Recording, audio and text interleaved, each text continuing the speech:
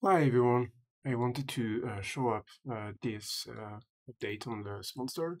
I got some update, some feedback from one of the user, Lukash, that was talking and asking about the solutions with the batch export to LXL Mesh Presets, and I wanted to show up the update over here. So once you click over there, you are opening back this UI that is defining basically the thumbnail background color for the rendering, as well as various options. One option that can be set is the LXL T tag that is over here. So once I define, for instance, so you might doesn't have those kind of tags. So I will just remove this. Once you are opening your scene, you might don't have this. So you set the scene subfolder tag. So I will call it Tyler, why not? And once this is set, in the scene, we have a tag that is called Tyler. So you can store some strings over here and it let me export the data, for instance, to the kit subfolder. So I will open this kit subfolder by going to the kit that is installed. So under SMONSTER kits and then game content, we have a specific folder that is called small GC presets. And over here, we have the meshes that are stored over here. So once you press the F6 key, you open up the preset browser, and that's the same location over here. So if I just left my mouse over here, you have the directory where this is saved, and it's in the kit folder. But I checked export to kit subfolder, so it will create a new folder that will be called Tyler, and that will render and export those as a new LXL mesh with a thumbnail that is rendered with this background. So let's do this. We just have to select those, right? You can do this over the whole scene or not. You just have to select the first one if you want to do this on the selected mesh, or save all meshes into a mesh preset over here. So let's do this.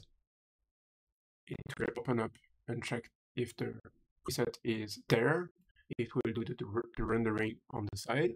So we have the background color and the grid that is representing one by one unit inside model, and the thickness of the grid represent the size and the unit scale information. So the more wider is, probably the more smaller the object is. So that's important to remember. And the more thinner it is, the bigger the object is. So it created those two new mesh presets. And now we have a new folder over here. And you see that we have the renderer tone. And we can, again, select the object and drag and drop it onto the scene. And we have the same object over there. So it's really easy. If you didn't click on export to kit subfolder, it will just export directly to here, right? By default. If you want to export to a specific folder, you can do it totally as well. And I will combine the twice. Okay, so now we have in our scene the tag, so we don't have to set it again.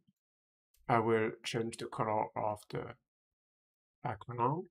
Let's say we will do a pinkish one. I will not do this on the same teapot, of course. And I will click again over here. It will ask for locations. So in my case, I will go to the temp folder under T. So temp_T /T, and it will do the same process. Okay, so the background color have changed. You can use this kind of background color just to organize your various assets to give it some color sorting kind of things. So it does the rendering, it does the denoiser as well, and save the data as it's rendered.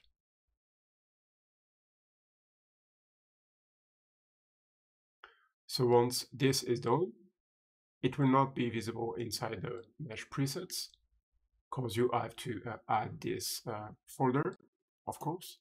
But we can see now that we have under the C drive, I will get back to the correct location. So let's say we go to the C